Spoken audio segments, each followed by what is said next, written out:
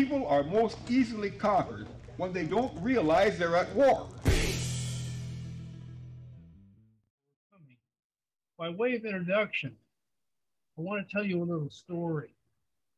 After a meeting of teachers about 15 years ago in Chicago, an older leftist, and when I say old, I mean about my age, which is now 79, asked me why no one is making any good protest music anymore.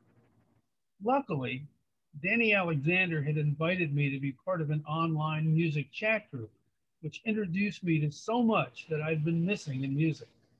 I owe a lot to Danny and to his and now my friends, one of whom, Charles Hughes, is with us today. And I'd like to think of today's conversation as an outgrowth of all that, because what Danny has written about is how music has been sewn into the fabric of our response to the pandemic. The League of Revolutionaries for a New America, which we sometimes call LRNA, is excited to host this event as one of our monthly series of events on the last Saturday of every month. We see these as conversations among revolutionaries, trying to learn from each other and figure the way forward. So thank you all for being here. We're going to follow the format that Adam and Tristan will moderate the program, which will begin with a presentation by Danny. We'll have plenty of time for discussion, and there will be music. If you have any questions that you want to ask, comments you want to make, please place them in the chat. Hesu and Charlie will be monitoring the chat. We plan to finish about 2 p.m., unless, of course, you all make us stay longer. So, thanks again for being here. I want to introduce singer-songwriter Adam Gottlieb, and Portage, Michigan stalwart member of our Chicago Digital Media Committee, Kristen Henry. Please take over now. All right. Thank you, Lou. Thanks everyone for being here, for taking some time on a Saturday. Tristan, do you want to introduce yourself? Yes, I'm what I would consider a friend of the League, and I've enjoyed the company of many of these beautiful faces that appear today, and happy to meet new faces. Once again, I'd like to extend the welcome to all those who are here with us today. Looks like we have a pretty good program ahead of us, and looking forward to engaging and learning, not just from you guys, but with you as well. So I believe we will, if you have anything further to add, Adam, there. Sure. I just want to, before I introduce myself, say thank you, Lou, for that opening story about Danny and the conversation we're having. I find that attitude a lot among leftists, particularly of the older generations, that the protest music of today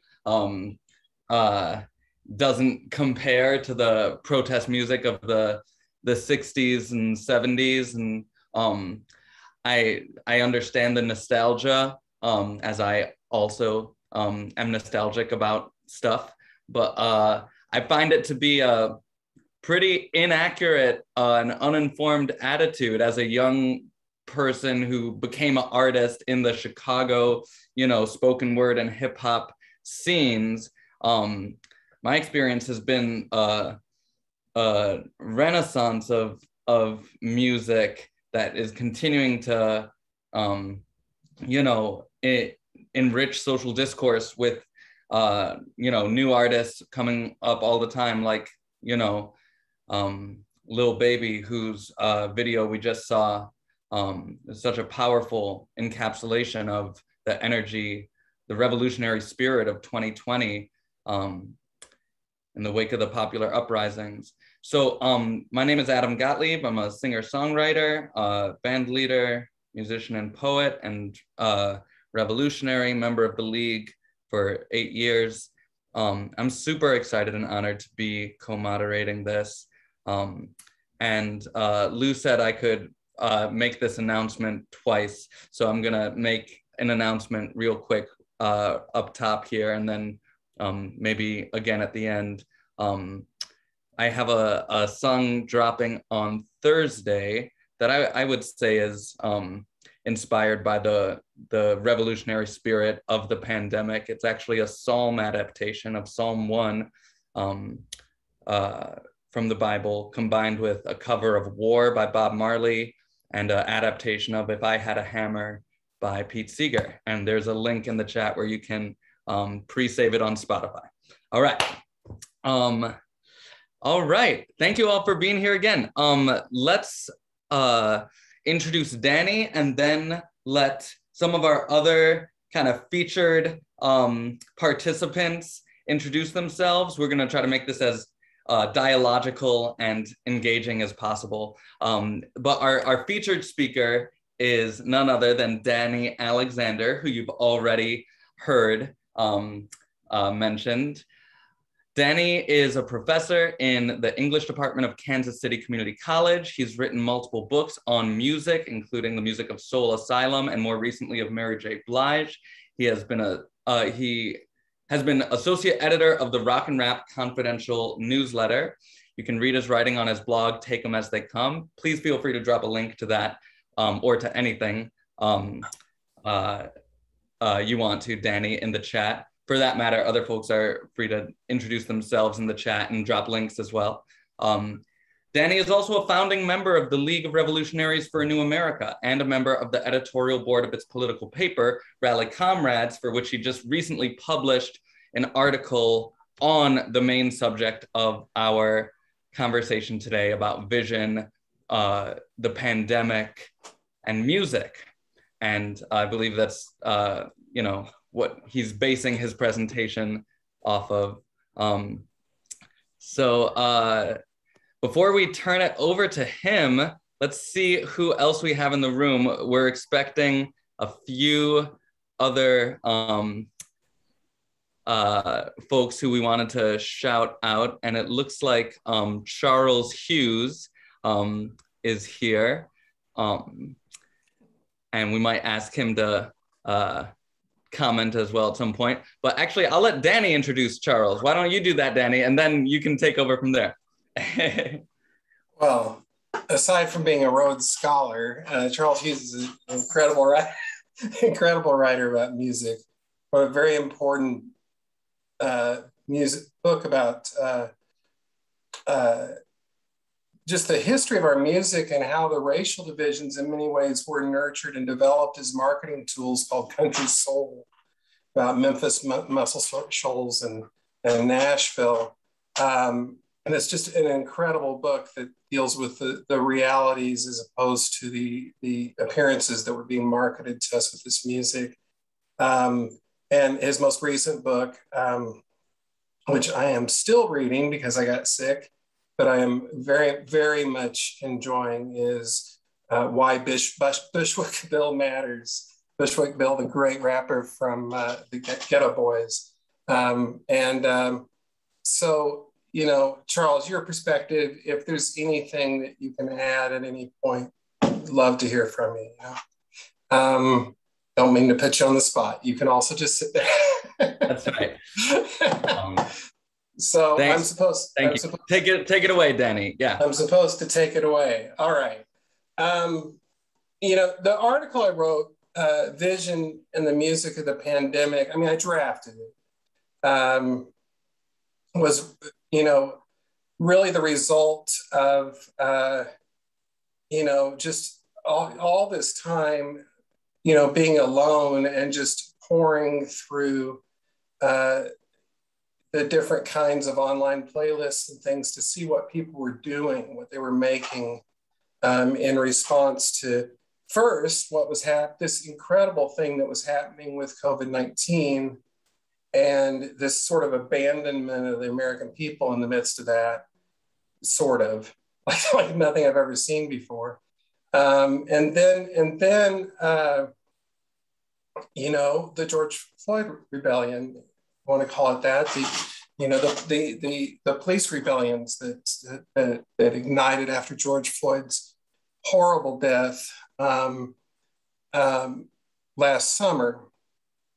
And there was just so much music to sift through. And, somewhere at the end of about a year of that process, you know, it just became apparent that there were some things, some ways of sort of classifying, putting it together, and just talking about, you know, what is happening in our music, and are we noticing this, and what's going on there. And rather than read the article to you, which is at, it's at www.rallycomrades.org or at learna.org, the link in the window there, the chat window there.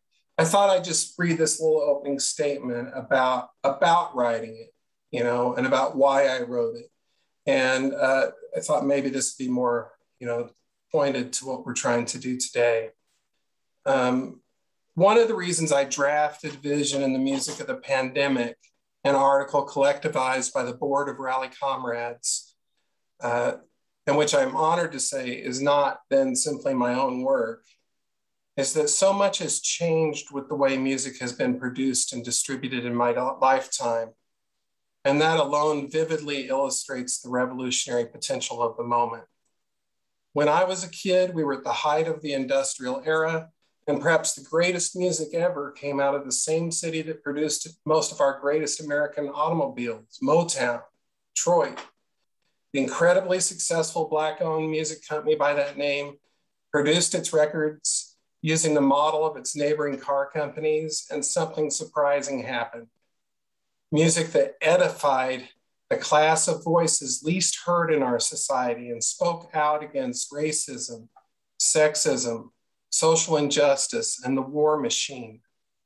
This political dimension has taken slightly different forms, but powerfully affected lives coming out of all of our hubs of our musical culture, from Nashville to Memphis, to Muscle Shoals, to Los Angeles, Minneapolis. I'm in Okie, I need to say Oklahoma City, and Tulsa, and Seattle, everywhere.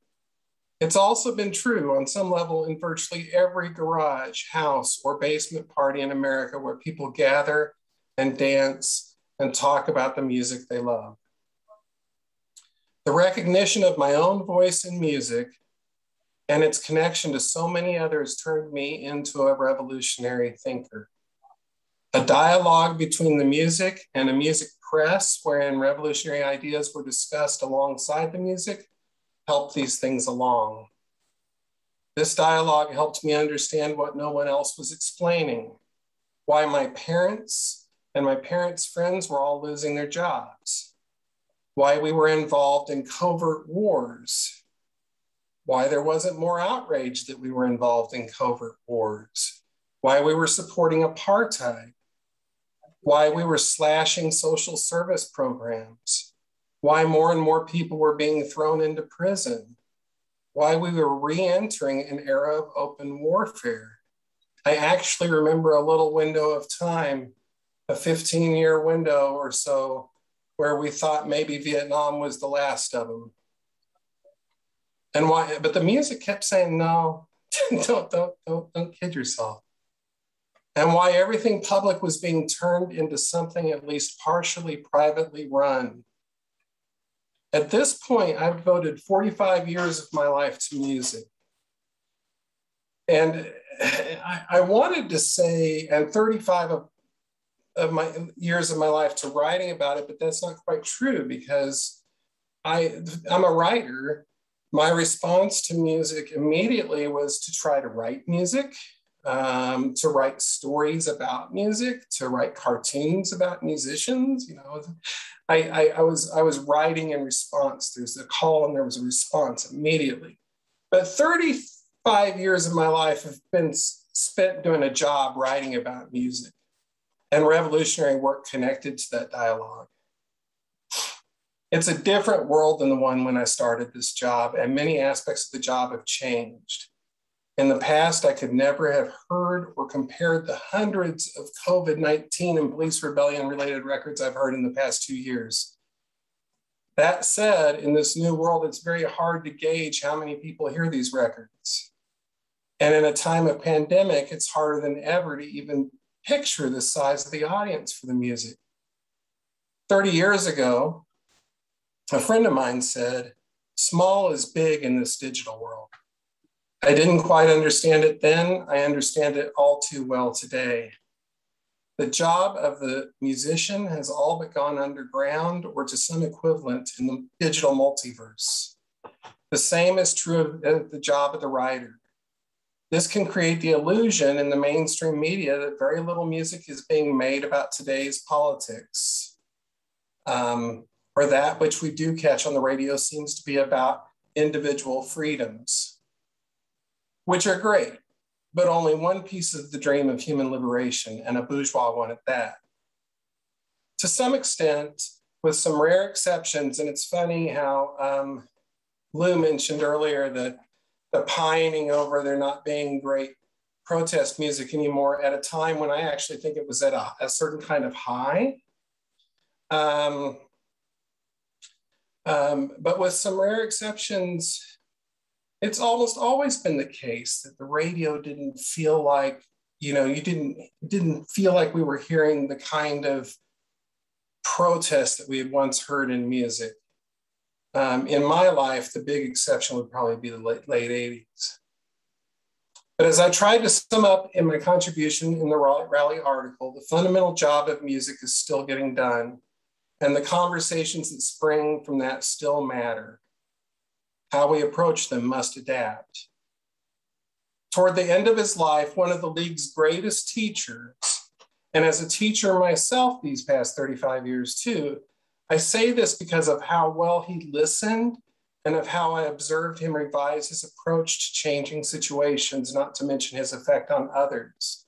Nelson Peary wrote, "Ideology isn't science, although the left in the United States has attempted to substitute ideology for science. Ideology is a body of ideas that you develop in order to accomplish what you're trying to accomplish." Later, he adds, this is in his great book, The Future is Up to Us, "Ideology must be the truth." My attraction to music is, as I have said, the truths it told that I heard nowhere else. Not that all music is truthful, but we love what we love most because it speaks a truth to us that keeps us going. On some level, every musician who gets heard is a propagandist, a person who spreads ideas, particularly musical ideas, and any that are particularly effective agitate and propagandize. Some say more than others, sure, but they don't necessarily do their most important work with words. Like the great Rolling Stones drummer Charlie Watts, who died this week, musicians are musicians because of the vision they convey that goes well beyond the words that ride the beats and textures they provide. I'm on day 12 of a breakthrough COVID case. And I've been about as sick as I've been in my life. I have been sicker, but not many times.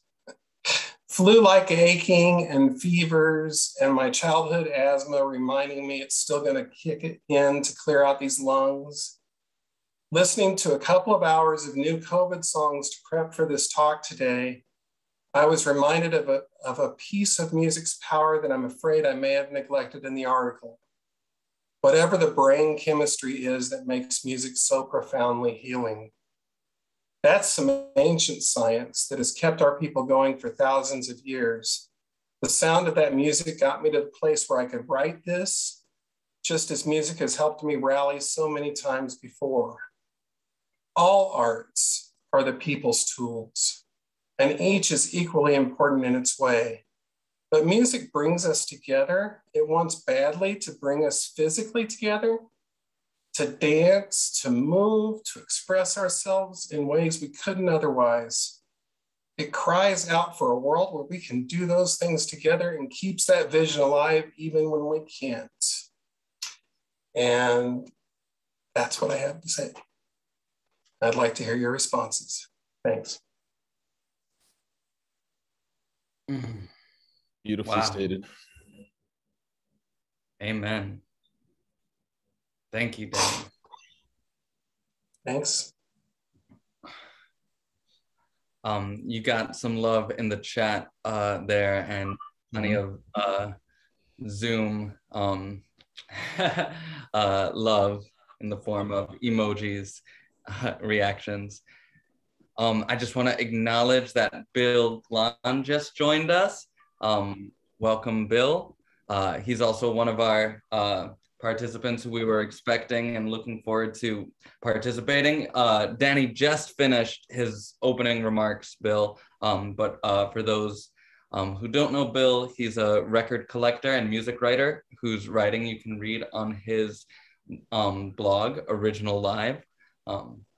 Yeah, my personal connection to him is he wrote the most meaningful feedback I've ever gotten about the album that I put out with my band during the pandemic. Not all just praise and compliments, but very deep and meaningful.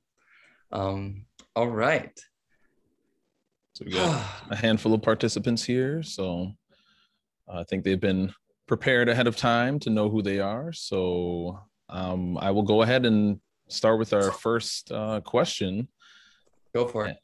And so question one that we have, and once again, this is supposed to be more dynamic portion of this for our participants. And we have a part later on where we can have others chime in with thoughts. But to start out with our participants today, why and how does music amplify the voice of those hit hardest by the devastation? It's going to be a two-part question. And follow-up is, how is it different from other forms of art in doing so? And I'd be glad to repeat it if you guys need.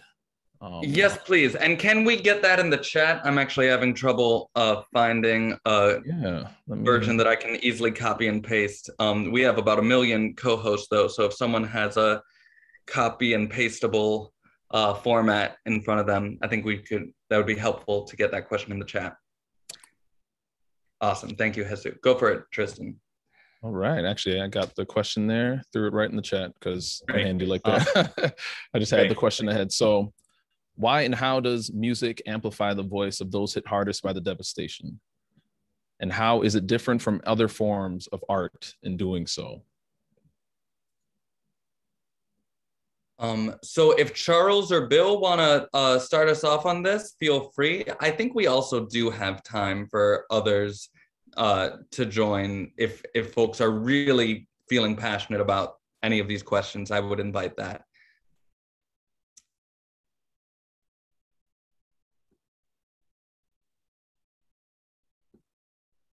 But Charles, Bill, or Danny, if any of you want to get us started. And yes, thank you, Yolanda, for acknowledging the great poet who just passed less than a week ago, Jack Hirschman. Rest in peace, rest in power. Well, I can start off. Thank you. You know, I've spent a lot of time thinking about this, but unfortunately, Rona brain, if anybody's been there, isn't the best. So maybe you can fill in the blanks for me and help me out. We got you. You know, I think music is inherently, although that we have this sort of classical musical culture that we inherited from Western Europe, where music is sort of something that very, very specialized, gilded, talented people do, and other people sit and applaud. There's always been a mass culture around music. And I mean, we know going back tens of thousands of years, people have, you know, these Caribbean rhythms that we still move to came from cultural gatherings dating way back into prehistory. People like to, I was just watching this new documentary on Amazon about Count Me In, about drummers. And it's just, you know, like people like to bang on things. And when people bang on things, other people like to bang on things too. And we find music as a nonverbal way of expressing ourselves, and it's the folk musics of the world, which have come together in a particularly sort of fascinating way in America because of for some horrible reasons, like chattel slavery, and you know, the exploitation of workers. And but this music has you know, it has always developed democratically among the people. It's been a part of people's everyday culture. It's been a part of families' cultures. My old friend Iris DeMint one time said when she was growing up, she was a transplant from the boot heel of Missouri to Bakersfield, like so many musicians, Oklahoma musicians made that trek. Or Okies, as we call them, which is just about anybody from this part of the country who's displaced. She said, I didn't know there were people who didn't make music when I was growing up. I thought everybody made music, you know, and she married a man who was tone deaf, so it was a shock. It was a shock that her husband was tone deaf.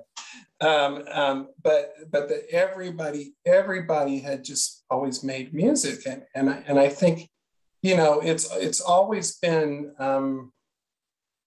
something people do when they gather together and they want to express a communal solidarity of one kind or another. And I'm going to talk too long. I think there's much more to say about it than that, but I think that truth had something to do with why the explosion of popular music in this country fairly rapidly overturned a lot of the social divisions. Though, as Charles's book points out, you know, industry, the nature of capitalism itself worked very hard to reinforce those divisions, you know. But anyway, that's my 2 cents.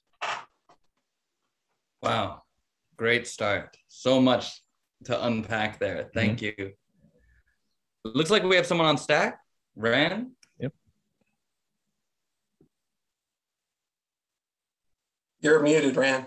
Don't forget to unmute. It's your responsibility. Yeah, that's right. My responsibility. It's not a good thing after you hear what I have to say, but I grew up in a family, and I would just say music is very, very primal. And I firmly believe it came before language and spurred on our language and the need to be a little bit more specific, not Pacific. But I come from a family of hummers and strummers, pickers and grinners. And when I first started playing music publicly, it was about 15. And a bunch of kids in a rock and roll band, but we played union halls, union meetings and parties. And we did everything from Beer Barrel Polka to Hank Williams and, you know, Nancy Klein. But when we played Louie Louie and or others, the dance floor is always filled up. And I, being a bass player, have found very responsive that those on the dance floor and those are rocking back in their seats at the tables with a beer in their hand, really respond to that primal beat. And those 5 notes in the pentatonic minor scale, or we might call it the blues scale, are present in all forms of music we have throughout the globe because of their mathematical relationships of fractions of each other. But nevertheless, it's so much more primal. And I would say that try to point out that the words or the lyrics or the poetry that we place before them, get up, stand up, or take this job and shove it. And the list goes on. I only want my job back. You know, I don't want your millions and I don't want your car. I just want my job back. They all express a very great commonality. But behind that is, of course, the bass player and the drummer. And everybody else is adding on the frosting, the melody, and maybe the lyrics. But I can just say from my long-term experiences, there's nothing so rewarding, nothing so transcends, I don't know the word, where those on the dance floor, the band, the audience are all one mind when you play a tune that they all hook to, and that you've got a common theme of a common experience. And particularly here where I lived in Hillbilly Heaven, or we pronounce it Hellbelly, the rebellious attitude, the take, or, yeah, I won't use the other words, but this is very revolutionary, and we can change the world with just a few short notes, 5 of them, different sequences with use of the various beats. If I would just, I would just add really briefly, I mean, I don't have a lot to add to the great things that have already been said, but I think that one thing that I'm hearing here that I often think about a lot is that, you know, even in, again, you know, as Danny was pointing out so generously about my own work, but also about the work of so many people that are on this call, including Danny, who was one of my teachers. You know, you always got to shout out the teachers, right? Even in times when it's limited in terms of music's ability, or because of the way, you know, racial capitalism and racist capitalism and other systemic realities intrude, music, I think, is really powerful in kind of creating those opportunities to remake the world, right? Like, you know, everybody coming out to Louie Louie, or someone remixing a psalm and Bob Marley's War into a new thing. I can't wait to hear this track, you know, or musicians finding new ways to build infrastructure and all of, I mean, you know, there's just so many ways that music, I think, really powerfully, and maybe because of that, you know, call and response that's so direct between musicians and audiences.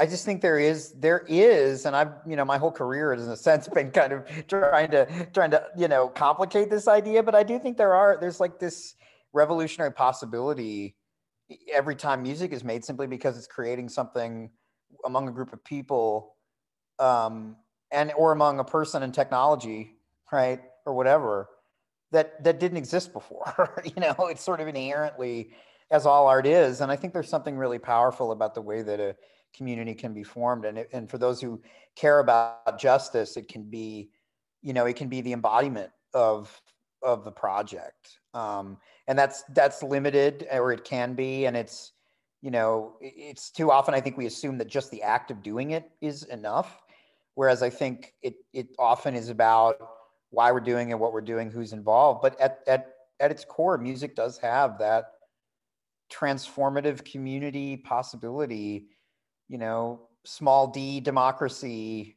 and democratic life at its most possible. And so many of the people who I learned from about music, whether they were musicians or people who wrote about music or teachers or whoever, that was the core of the vision, right? So, which is the same thing I learned from labor activists and anti-racist activists and folks who I worked with. So I would just say that I think music, as much as it can be,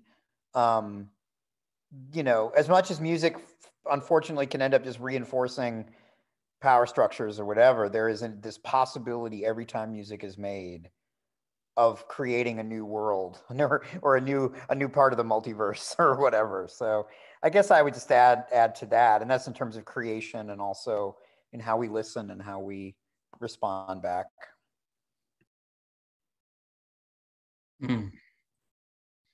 Wow.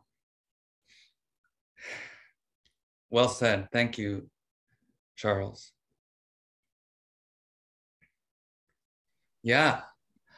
I feel inspired to share just a little bit, kind of building on what's been said. We're grasping with words at something so deep and really beyond words, right? Which is the power of music itself. And the speakers before, who everyone who just spoke, we just heard kind of like invoking like the really kind of ancient tradition of music that has like continued as a form of survival and resistance through, you know, through modernity and like through capitalism, in contradiction with capitalism.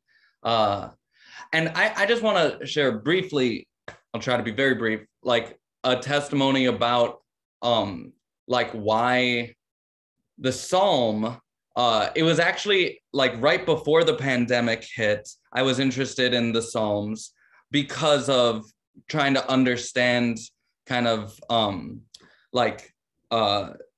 the theology of the Bible in terms of justice and a philosophy of liberation rather than, you know, a philosophy of oppression and colonization. And then the pandemic hit, and I got so deeply like wrapped up in this project, I ended up adapting dozens of psalms over the course of the year into songs, and that made me think a lot about this stuff. You know, a lot of the psalms were written, if not in the, you know, temple period, in the Babylonian exile period, during times of high conflict and uncertainty, and even like cataclysmic events. And that's reflected in their deep emotional tone. And they were written as poems, but as songs meant to be sung and heard aloud by, you know, many people. And something about the pandemic just like fit the emotional tone of this project that I had already started. And that's what allowed me to go so deeply into it. And just to speak to Danny's point about the healing power and the survival power of music, I mean, I really believe at a certain point we have to use the word magic to describe what happens when we combine language with music and, you know, put these vibrations of language that is symbolic onto these, you know, these frequencies that have mathematical relationships that Rand was talking about, right? So my point is, it's really a method of survival, poetry, and music. And Danny's article, for those who have read it or plan to read it, really talks about how that's what American music has actually always been rooted in the popular sense. It goes back to how did the enslaved survive enslavement, right? And the use of rhythm and melody and poetry with a vision, right? And we all inherit that tradition, you know, as Americans, and it inspires us today. That's all. Yes, exactly. Liberation theology in a very real sense. Looks like Jesus is on stack. I just want to check in with Tristan if you wanted to add anything at this point.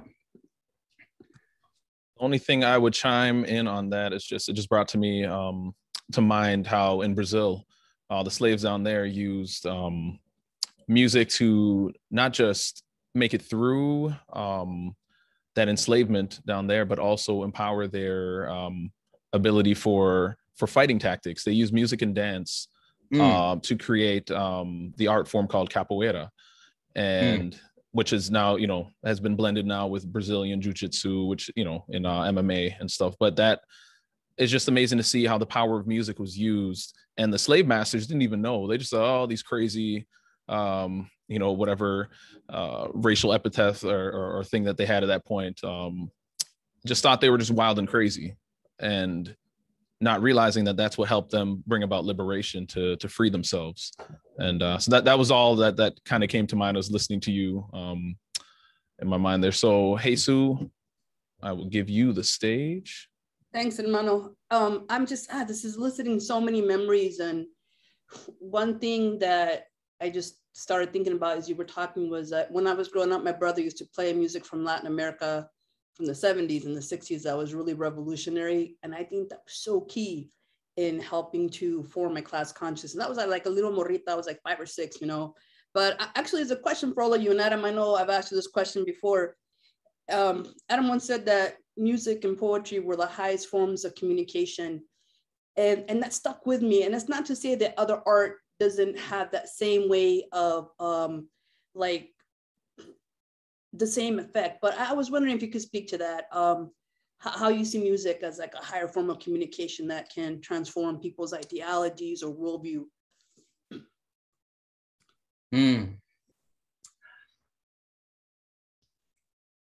I'd like to just let that question sit in the air a little longer and see if other folks want to take it up.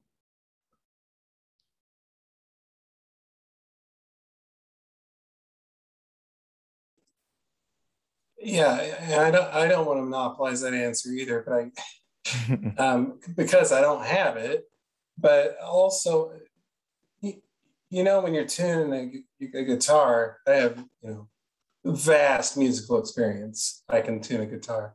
But when you're tuning a guitar, you find the next string, the note you want, and you get it resonates with it. It makes it'll move because you're hitting the right note. That makes the next guitar string resonate.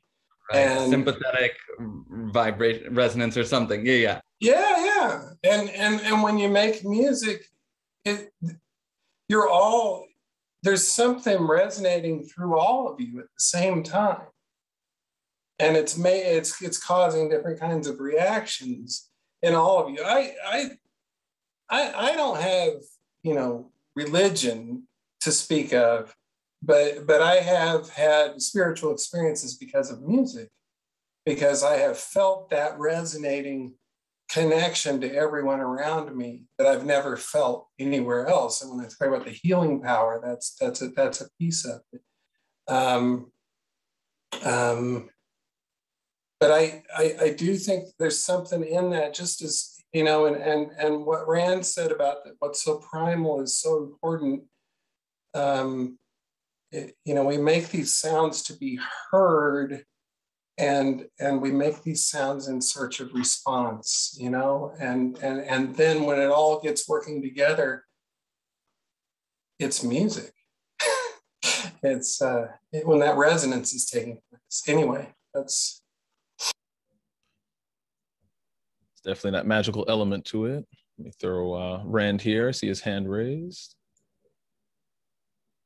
Take it away, Rand. Yeah, well, we tune guitars on ascending fourths and descending fifths, if you want to get technical. That is, the fifth is the center tone to the fourth, and that's why the root is down the middle. In other words, they're ratios, actual mathematical relations.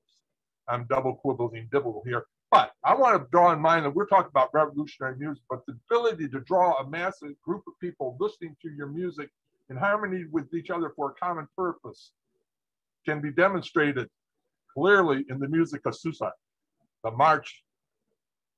And they played those marches in some form or another before he even wrote them, and later into battle.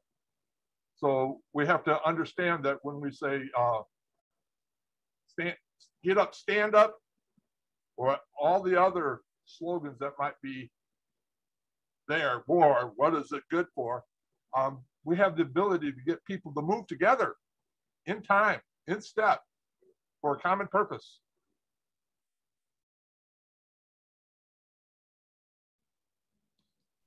Amen. True. Point. See Lou on stack? Yeah. What I wanted to say is really brief, I think. And that is that I think it's a mentor of Danny's and mine, Dave Marsh, was talking at one point about the anthem of the civil rights movement, We Shall Not Be Moved. It was not played on the radio. It was not a hit. It was not a charted piece of music, but it's something that everybody knew.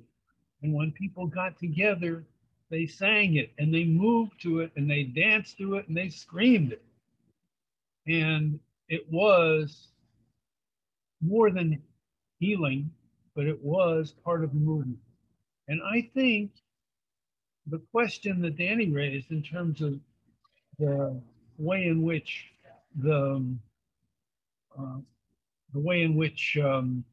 music has developed into micro factions or something like that, small groups and stuff. I don't doubt that at some point, I mean, the music that becomes the anthem of the movement seizes the movement. Nobody gets up and says, I'm going to make an anthem of the movement and declare it such.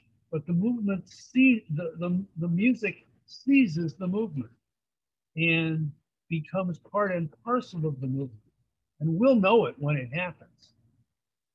So that's all I wanted to say.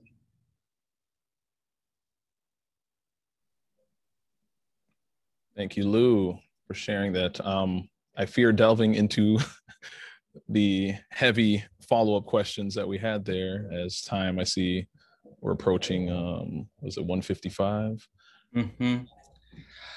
I have the second question queued up in the chat right now. I figured out how to copy and paste it. It is dense. Do you feel like we're ready for it? Let's go ahead, since I already asked it and we have no choice now. I'll put it in the chat. Can you read it for us, Tristan? Sure. The system, no doubt, encourages the ruling class or ruling class messages, but fans tend to love most that music that offers a different kind of vision. If this happens naturally, like the spontaneous movement itself, how can we encourage and build upon the political unity that the fans already love? What is the role of an organization of revolutionaries in terms of nurturing and expanding upon this vision? Whew. All right, there's a lot to unpack there.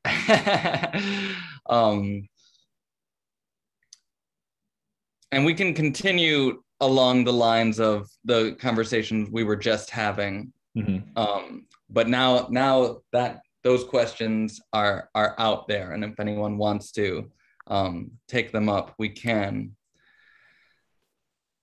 I will say a little thing about this. I was first drawn to this organization because really, unlike sort of what I had understood of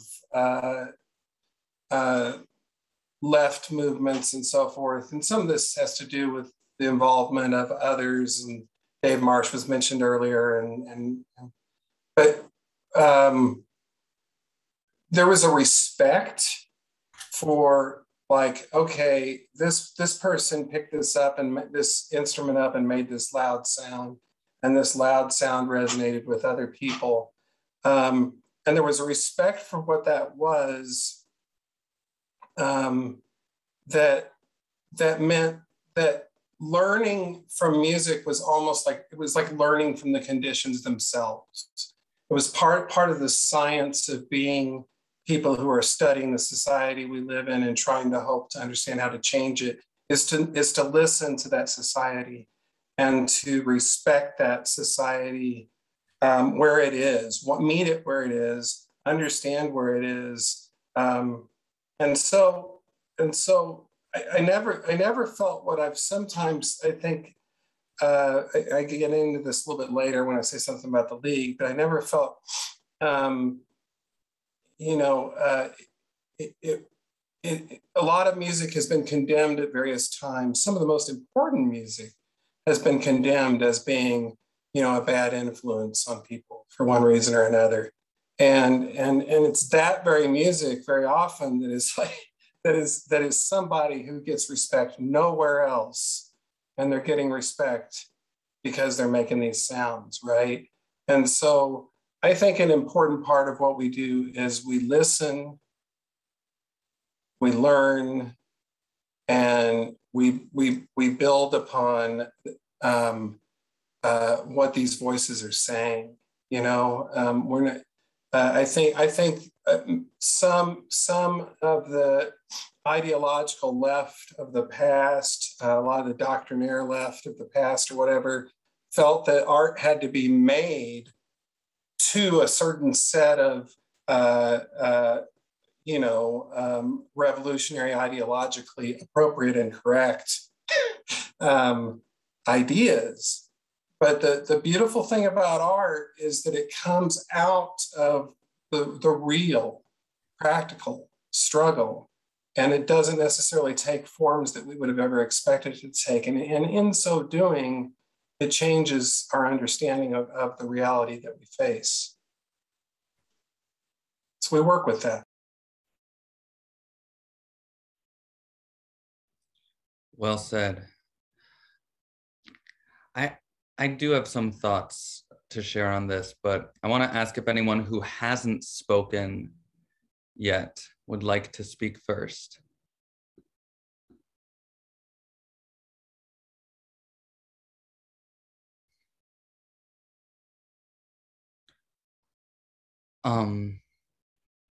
I'm also just going to read the chat a little bit.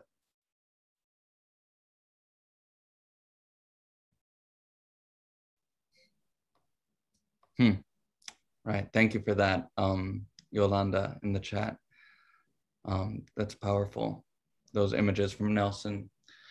I'm trying to order my thoughts. One concept I want to introduce into the conversation that we've been talking about, that Danny especially just, I think, talked about, although we haven't explicitly used the term yet, is cultural work, or if we want to be even more technical and Marxist about it, cultural production. What does that mean? I think, one of the things that changed my life was identifying as a cultural worker. But over time, I've started to, come to the conclusion more and more that actually all revolutionaries in times of revolution are called upon to be cultural workers in one form or another, which is a broader, category than just artist, right? A cultural worker means you are the workers, we are the workers that are producing culture. Now, what does that mean? It's so abstract and intangible, but actually when you're in a space full of cultural workers, it's very clear and very tangible what that means. It means the way that we talk to each other, the way that we share space, the kinds of containers that we create, the ways that we can make it so that people can be more fully human and say things that are hard to say, and people can hear things that are hard to hear. All of that is culture, and so whether we're teachers, writers, educators, or even just, members of our community who are engaged, we can think of ourselves as cultural workers. But certainly if we're creating art, we are creating culture too. And when I think about that, I think about, the youth spoken word scenes that I grew up in and kind of came of age in, and which has a big overlap in hip hop and the cultural values of hip hop, which are rooted in, Black arts and music and forms that came before it, from the US, as well as, reggae from Jamaica. The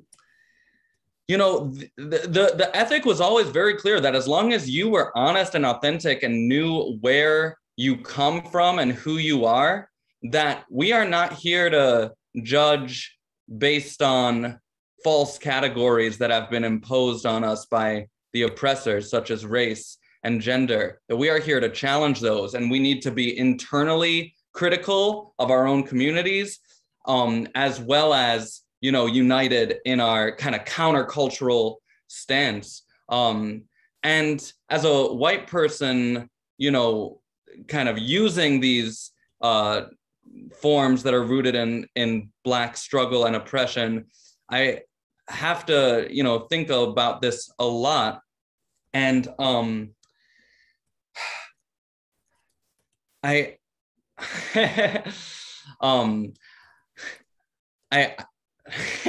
struggling with what I really want to say, but I ended up naming my band One Love, which became like a sacred mantra to me that has roots in both hip hop and reggae. And just something I want to say about One Love, and then I'll stop.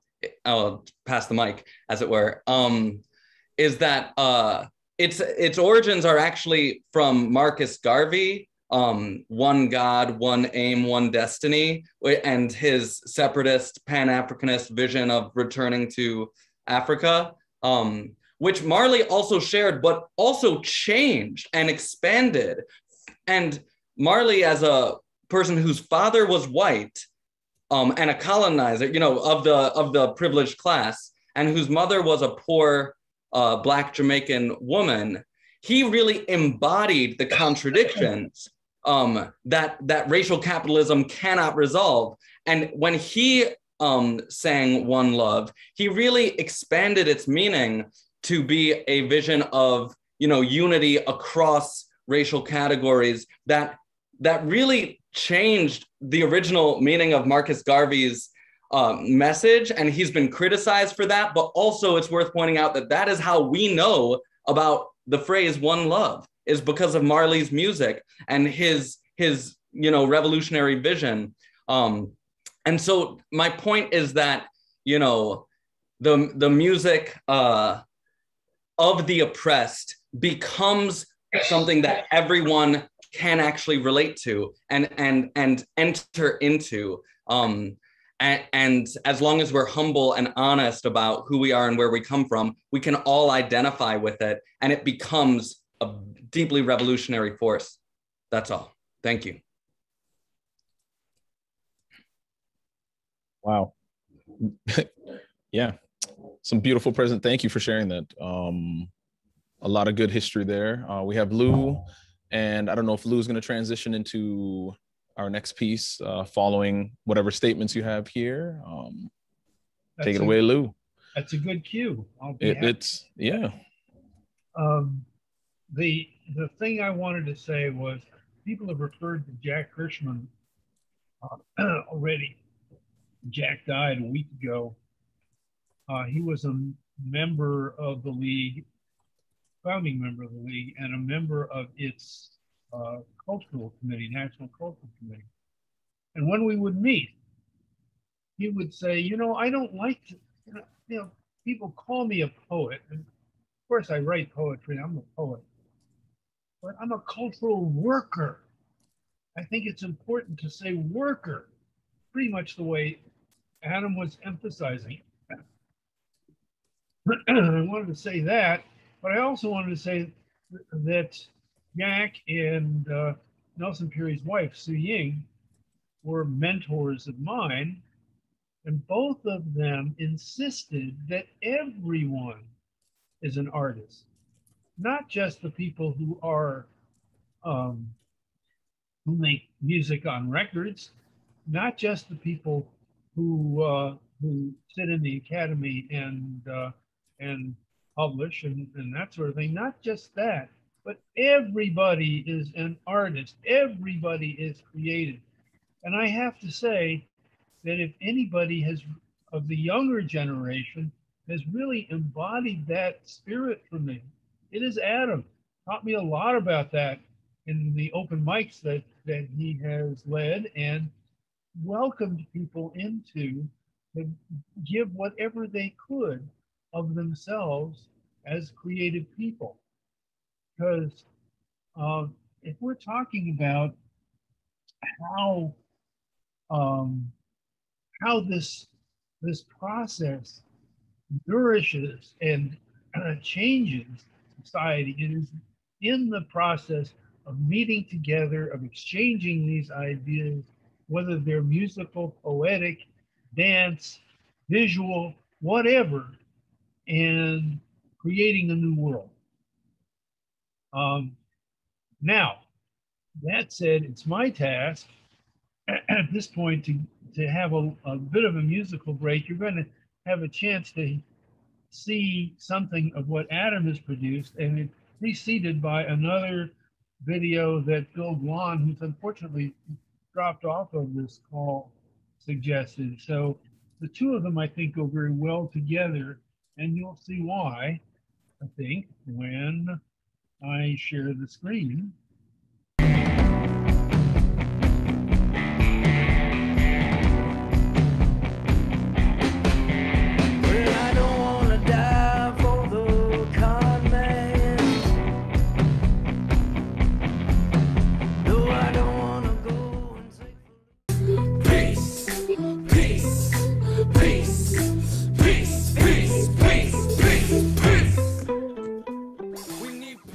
Wow. Yeah, I see what you mean, Lou, that they go together well. And Bill didn't even realize it when he sent it to us. Wow, right. Thanks for being with us, Charles. We appreciate you being here, and thanks for adding your voice into the conversation. See, Rand has a hand raised. Sure, go for it, Rand.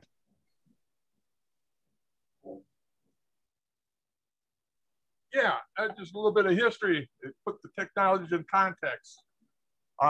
Historically, the music and our communications and the audience were all one and the same, around the fire, whether beating a log in our heads against the whatever, or today with a acoustic guitar, or maybe a portable keyboard, and burn some wood, or fake logs in the fireplace. It's still based upon the technology. Years passed as the instruments became cheaper and available to the working class. We had the ability to make and use more sophisticated instruments in harmony. And with the advent of radio, it became even more popular and widespread. And phonographs, which took really nearly 20 years to become popular, it became even more widespread. In the age of radio, we've seen also the ability to form and affect people's minds and their thoughts. The famous fireside chats by Roosevelt and the popular music at that time, many times with blackface music and minstrels and everything, reinforced the ideology of the day, you know, and were used to great effect.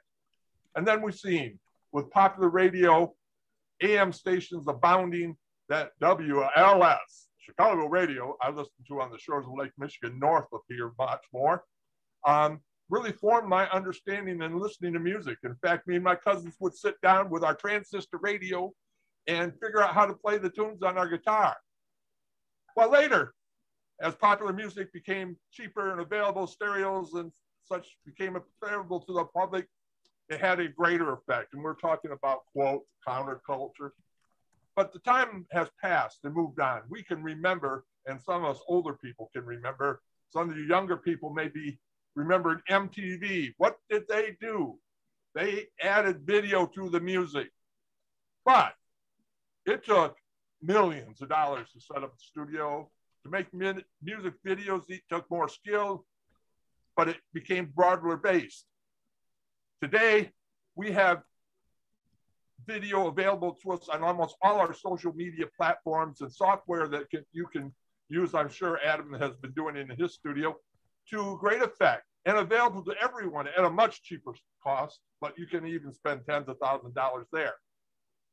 But now, even now, if you pick up this damn thing, if you know how, you have the means by not only to record your music, whether it be singularly or placing it on the table in front of you while you all hum and strum and pick and grin, to create a video, edit it both digitally and audio within your phone and distribute it. Now, this has a lot to do with what Lou had mentioned and others, Danny, about the microcosm or the breaking up of the market and the lack of ability to control it. Though we can listen to popular music in many cases, it existed as bubblegum music back in the 60s and 70s, and today I don't know what you call it.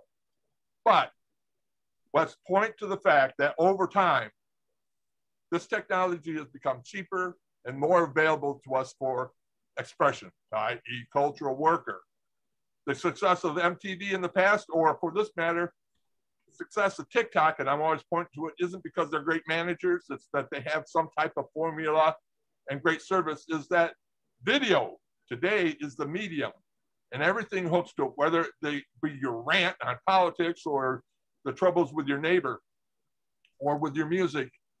Video is the medium today, as demonstrated here before us, and it's available to us all. Everybody in this meeting can gain at very few dollars, if any at all, but some time to learn how to push the buttons to do what they did. They had the vision, but we all can do this now. It's become what's the word? Not popularized, but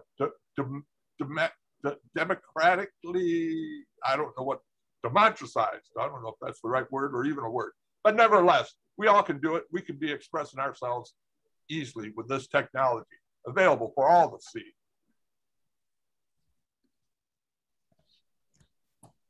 Thank you, Rand. Thank you. Thank you.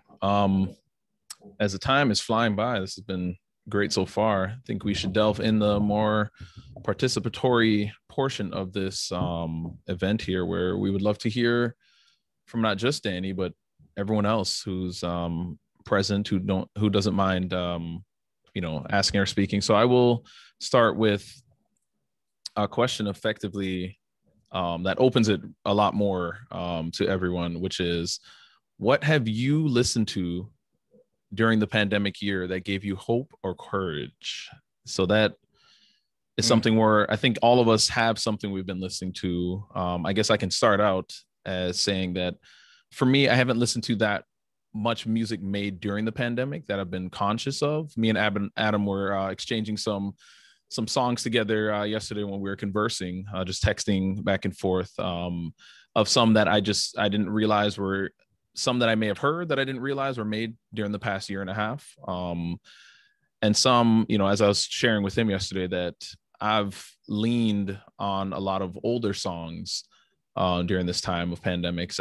I'm very heavily R&B hip hop leaning, as well as ironically enough, as Adam was talking about Marcus Garvey and Bob Marley. My heritage is Jamaican, so that was very representative of my culture. That is very much my culture. And but yeah, so I've leaned on a lot of my own cultural music in that regard, as well as just Black culture in general. I think has been something that's always been something to lean on and be healing. And it seems that a lot of the music from even 90s hip hop is still so relevant. 80s and 90s is just like, we're dealing with the same thing. We just have a much bigger platform to share. And as I think it was Danny who was expressing earlier about how just with the internet, as well as Rand, the ease of distribution now of these thoughts, through Spotify, Apple Music, you name whatever the platform, YouTube, so many more people have access. And I think it was Danny who said, if I'm quoting correctly, something about small is big in the digital multiverse.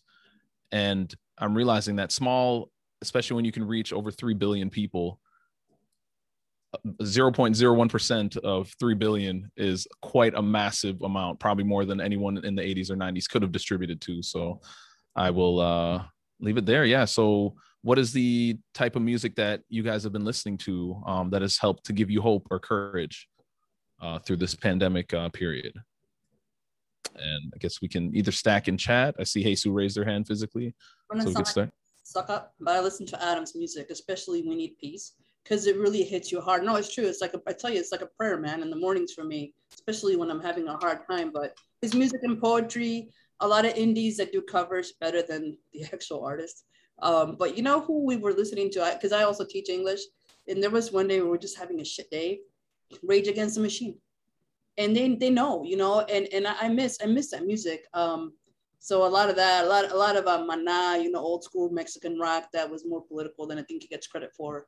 But yeah, I think it's if you haven't bought Adam's album, for all of you, did I get the title right? I love it, and you get to hear so many, just a lot of really great political songs that hit you hard. So for sure. And I just wrote in the chat, which I'll read as well. Just click the raise hand button under the reaction if you would like to chime in, or you can type stack in the chat for everyone. And some moderator should be monitoring so we can get you queued up. So if anyone else would like to share, we got a bunch of names in here that we'd love to hear from. I would love to hear from someone who hasn't spoken yet. This is the teacher in me.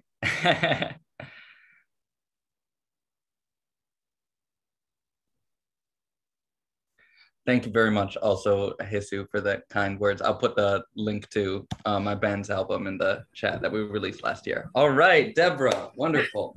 Go for it. Hi, everyone. How is my audio? You can hear me okay? It's pretty poor quality, but we can understand what you're saying. Okay, you can. Let me just quickly check my settings because I'm having trouble. Let me just raise this. Okay, is that testing? Sure. Is it improved at all? And try lowering your volume. I don't know if you're getting. Yeah, if you can lower your input or gain in your audio settings, if you're on a computer, you should be able to do that. If you have another microphone setting you could choose, that would be the best, or external headphones or something. But we can understand you. And yes, I think you might have backed up from the mic a little bit, and it was a little quieter, but a little easier to understand you. All right, testing. Is this improved? No. Slightly. We'll roll with it. Okay, because I don't have an external mic, And I have a Linux operating system. I don't have a gain control. I have different settings than other operating systems, and I don't have a lot of control. So you're good. Don't worry about it. Intelligible, okay, or verbal, acoustically intelligible. I have derived a lot of comfort during the pandemic, especially in early winter when my anxiety level rose as I faced the winter with COVID pre-vaccination time. I really had to set aside time to calm myself.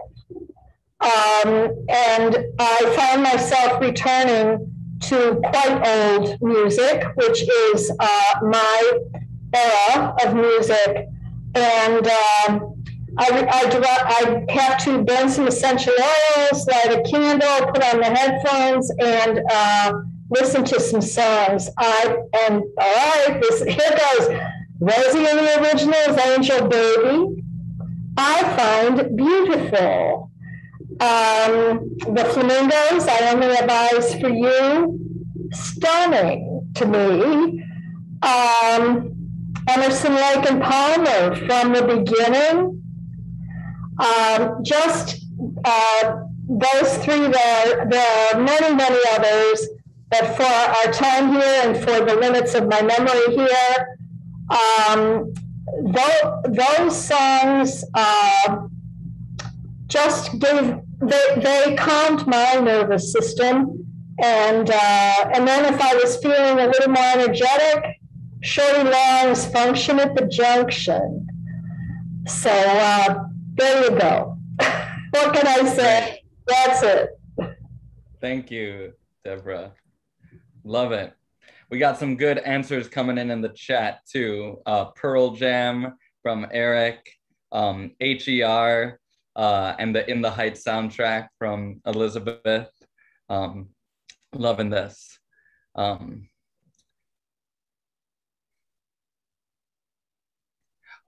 Feel free to share out loud if anyone else wants to answer this question, and also feel free to take up any of the other questions. We got a few more questions we can throw out there as well. We only have about 10 more minutes for this part of the discussion on our plan.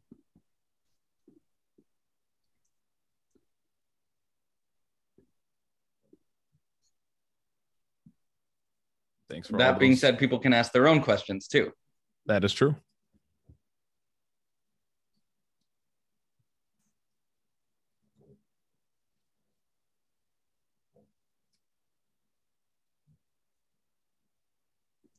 Go for it, Lou.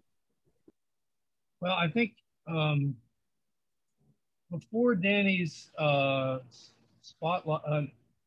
playlist came out, which you can all access on Learna website, but before his Spotify playlist came out, the thing that really struck me during the pandemic first, and I went back to over and over again, was the Chicks March. I was just floored by that. Hell yeah, with the music video? Yeah, oh, absolutely. Absolutely. I mean, I listen to pretty much everything on YouTube because I love to see who's performing. Mm-hmm. And the music video on that was just stunning. And I found that one of the things that it goes along with what Rand was saying, and certainly they have a lot of money to play with, but they did that in a matter of weeks. I mean, you know, that was produced a month, I think it was actually distributed a month after George Floyd was murdered. So it was a testament to what's possible under the technology that we've got now. And it was rousing. It was just rousing. So I just wanted to say that. I wanted to also echo what Charlie said in the chat about Son Monarcas. I really appreciate their music. And also, I also go back to old stuff over and over again. My tradition growing up was classical music. So I didn't really pay much attention to rock and roll until I met people like Danny.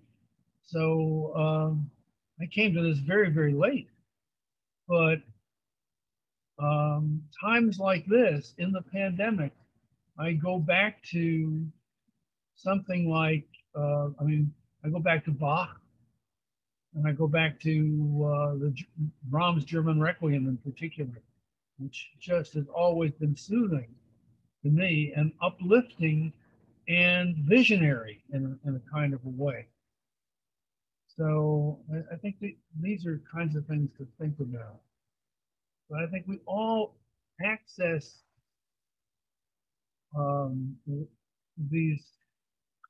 we all access what is powerful for us individually, because we all have individual sensibilities. We may all believe and fight for a new world, but we all access it in our own path.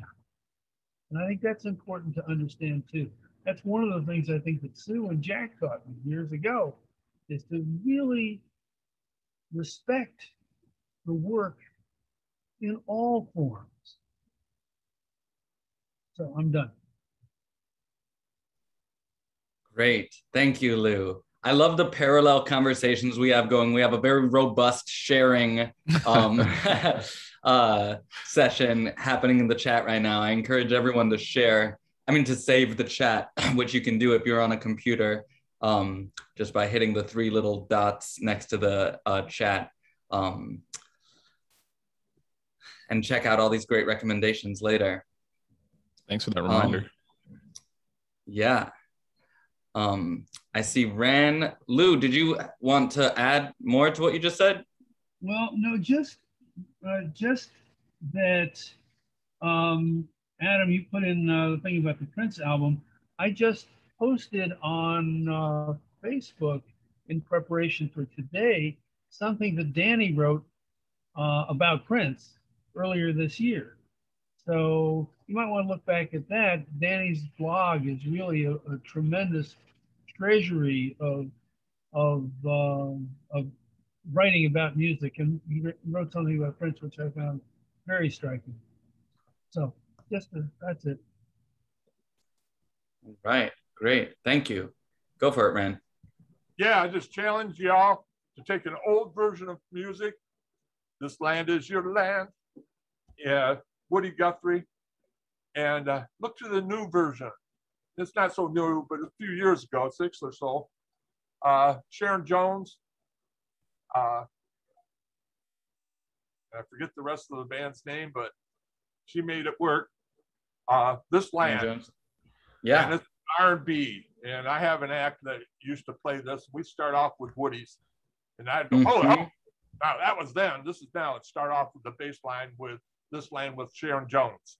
And it's an R&B version. Listen to it. You'll get your feet a moving. And if we had that available to queue up, I'd love to have you run it, but that's not got the time now. So listen to This Land by Sharon Jones. She has passed away due to pancreatic cancer just a few years ago, but nevertheless, her energy is still with that song and brought it today to a new audience.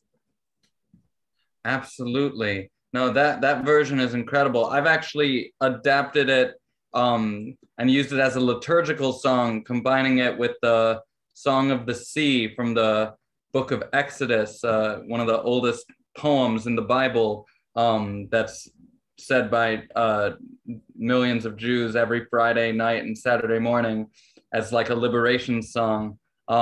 Just last night, I shared that with my congregation. We sing a couple verses of Sharon Jones' This Land, and then mash it up with the Hebrew words from the Torah. I wanted to share that with you, Ran, because I think you got me into that version of that, and it's been very deep for me.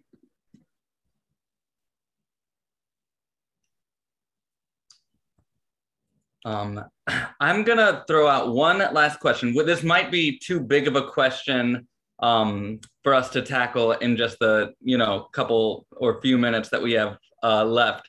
But this was the last question in kind of our list and it really stands out to me.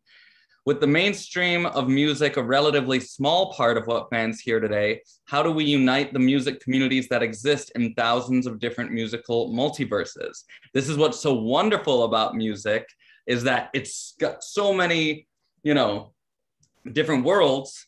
But then as revolutionaries trying to unite the revolutionary class, how can we be weavers, right? Like, you know, Pete Seeger and the Weavers. How can we contribute toward the one love, right? Like the Wailers, whether we're musicians or not, artists or not, well, we're all creatives, we're all artists in a sense. And we're talking about the art of revolution. How do we bring these worlds together? Anyone have any thoughts off the top of their head on that?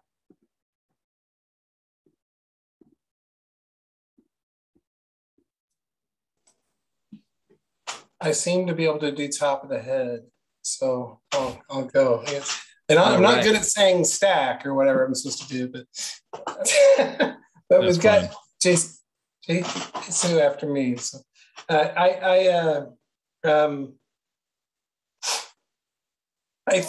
think you know the ideas.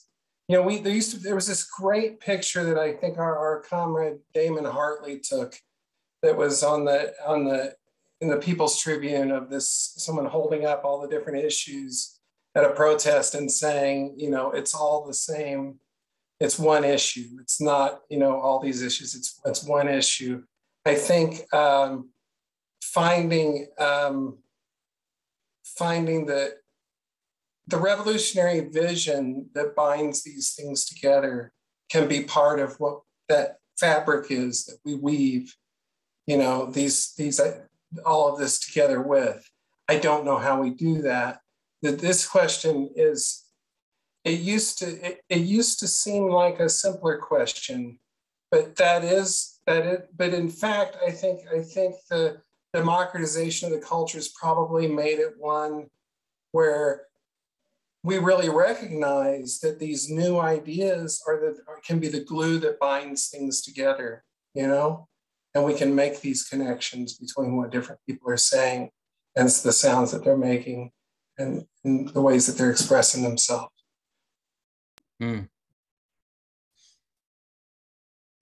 Thank you.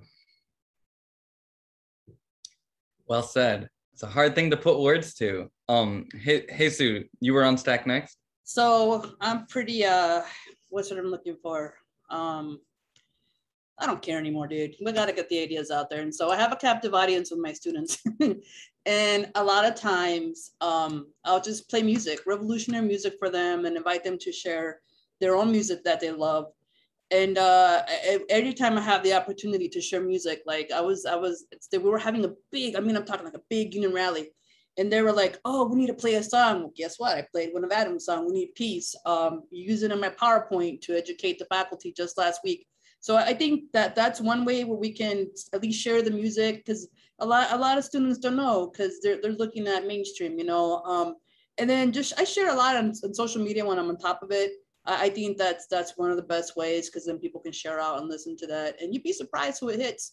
I use, whenever I post something that I think, oh man, it's going to be too radical, people really like it because it speaks to them and the experiences they're having. So I think that's it. But I know that a lot of the youth really want to get together.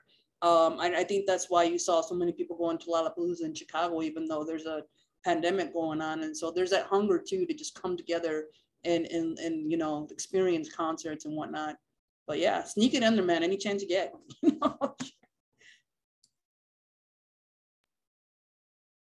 Beautiful. Thank you. I'm going to uplift what Elizabeth put in the chat here as well. I really appreciate the practical, you know, things that Jesus just said, and following the big ideas that Danny started this off with. And Elizabeth is also kind of talking about both here. By supporting the conditions for artists to work, housing, healthcare, access to their proceeds that work generates, we are strong like a rope of various fibers. Absolutely. Artists Amen. gotta live, right? Amen. That's how we can support, but the same way we support everyone.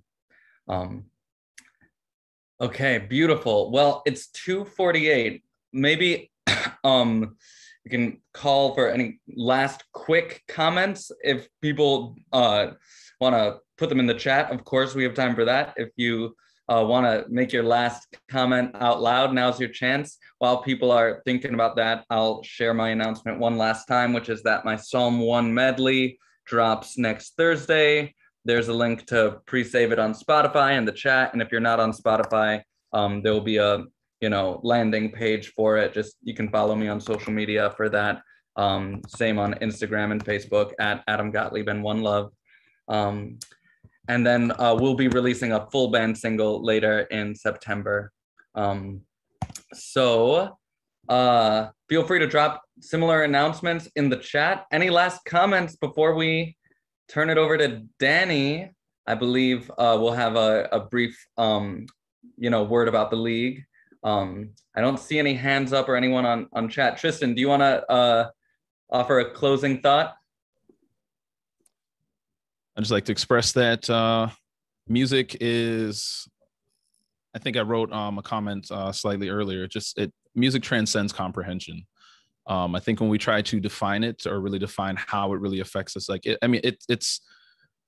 it's a tool that is like a multi-tool, like a special magical multi-tool that appeals to each of us in its own unique way. It could be healing, it could be empowering, it could be something that just, you're pissed off and you really want to get that energy out. It just has so many ways of expression, which I think really speaks to the human experience as a whole, but also still to some degree, it transcends in the sense that I think it connects us in such a magical, invisible way. Like it's really not tangible to really explain how, but harmonies just speak to us. When there's a note that's not resolved, we all feel that tension. And then when it's resolved, we feel that relief. It's something that's unspeakable, but we feel, and it transcends language. So I do believe whomever mentioned that before, I don't know if it was Lou, Danny, whomever, had said, I believe that it's something that came before language. I think sound and music, I definitely believe came before, because there's people in Japan who are rocking a hip hop, doing breakdancing, and they don't know a lick of what's being stated. They don't know one word, or people in Germany or wherever it is in the world, like just seeing how hip hop is influenced, in the world, and how reggae is influenced in the world, and dancehall, and it's amazing to see that people can bob their head to something that they don't even understand the words to, because the music itself, be it words or the sound. And I think that's the beauty too, that it expands it when you have the words. I was hearing a song by a Mexican group, didn't understand any of the words in the song, but it said essentially, like I was just vibing to the energy.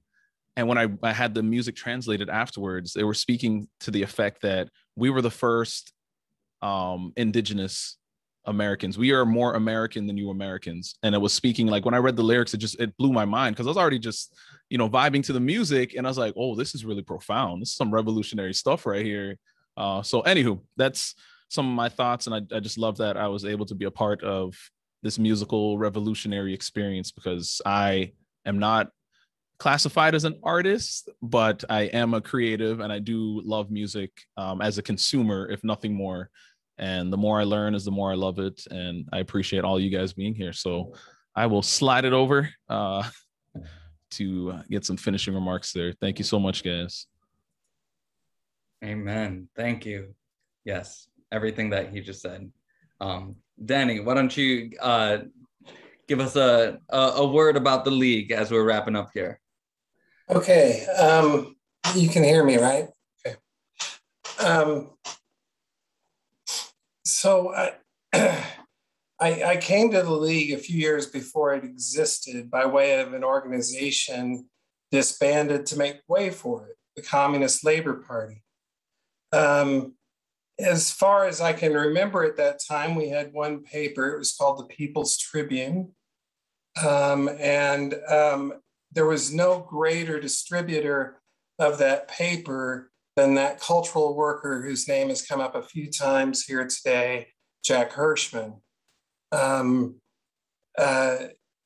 know, we tend to parse these things, and I don't know if it's a Western culture thing or what it is. We separate poetry from music or whatever. But if you ever heard Jack read a poem, or if you've ever heard any of the great poets here with us, Eric and Elizabeth, and if you've heard these folks read, you're hearing music, the music of words, right? But anyway, Jack would distribute thousands of these papers. And in one of these papers, I got some answers I didn't get anywhere else. And it began a journey for me. This group impressed me in ways no other political organization ever had. And that started with the way it respected the perspective I gained from my experience, my music, even my semi-rural upbringing. It showed me the reasons behind the censorship of popular music, which had become a rampant cause for the ruling class at the time I began to write about music. It showed me what the censorship of my music had to do with the silencing of the struggles of the growing numbers of homeless fighters being cast out of our society. We formed the League of Revolutionaries for a New America in 1993 because we knew we needed a new form of organization to deal with the revolutionary needs of a rapidly changing world. No political organization in this country seemed to recognize the significance of the digital transformation we had been witnessing change absolutely everything about how things were being made and distributed, how the world worked, and how our politics must work. As early as the 1970s, futurists predicted a utopian society where everyone would one day work from home and sell their skills electronically. But like most utopian ideas, it had no basis in how our economy is actually structured. None of these futurists were grappling with what this meant for the vast majority of people who would become permanently unemployed by this process. Before the invention of the transistor and then the microchip and later organic microchips and nanotechnologies, capitalism was based upon exploitation and competition, but it gave many people hope in some ways to succeed.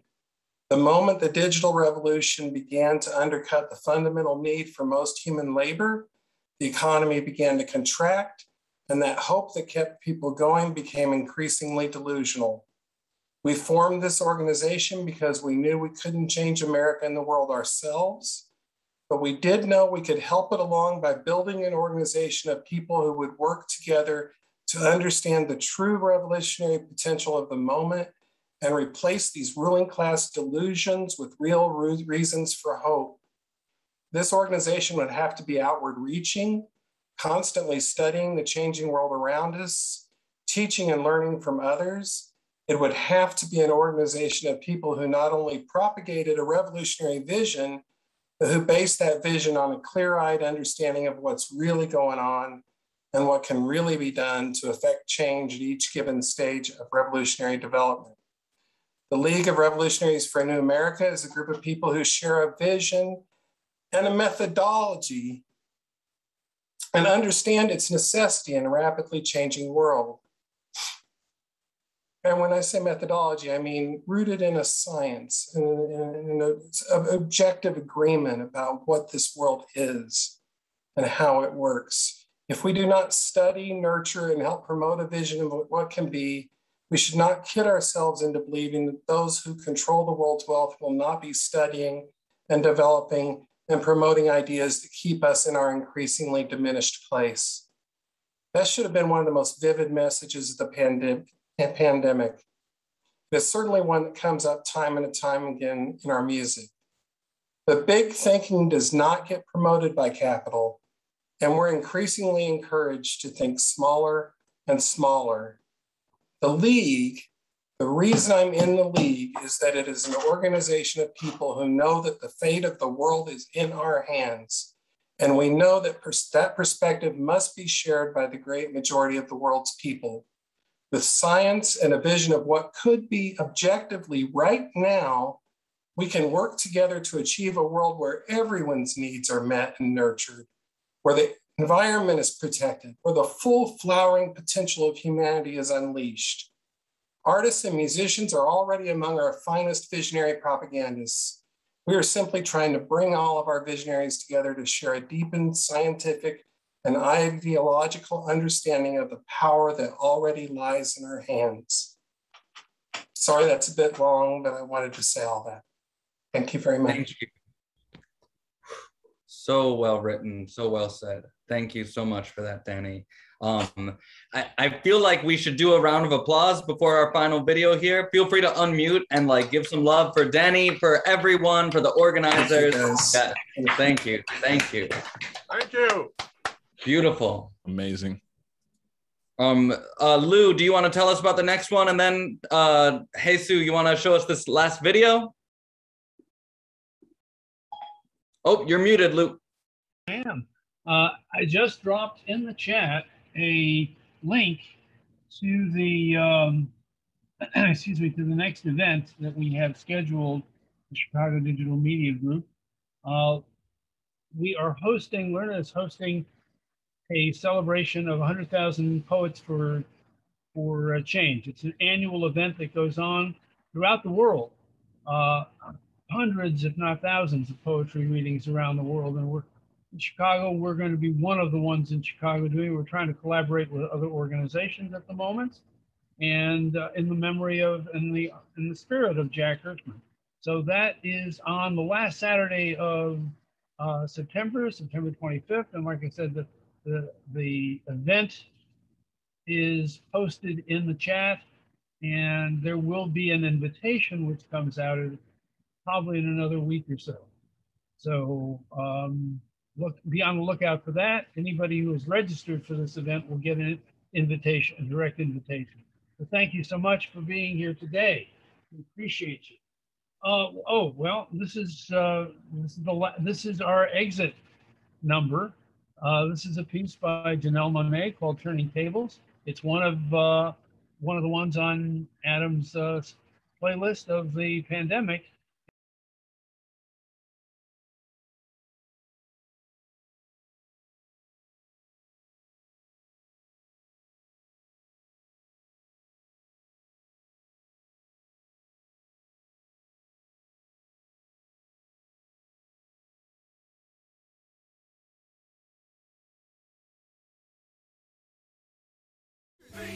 We are peace, peace, peace, peace, peace, peace, peace, peace.